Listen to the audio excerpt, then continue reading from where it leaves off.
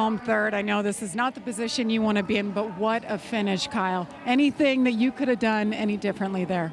Yeah, typically the third, whoever's behind getting into 3 prevails at the start-finish line with the side draft and everything. So I think I was second to the 12 right there, and the 99 was the furthest back, and he made the ground back up with the side draft and stuff. So, yeah, I mean, I don't think you could stop. You know, that certainly wouldn't have put us in the right spot either. I don't think. But overall, just real proud of everybody at RCR, ECR, and you know, our Cheddar's Camaro was fast. So it's good to see Daniel get a win. I mean, we were helping each other, being Chevy team partners, and working together there. So, you know, shows that when you do have friends and you can make alliances, that they do seem to work, and that was a good part of today. But I was hoping to get a win because I know everybody wanted a free number 8 special on Monday from Cheddar's. So damn it, we'll have to do it again and find another one.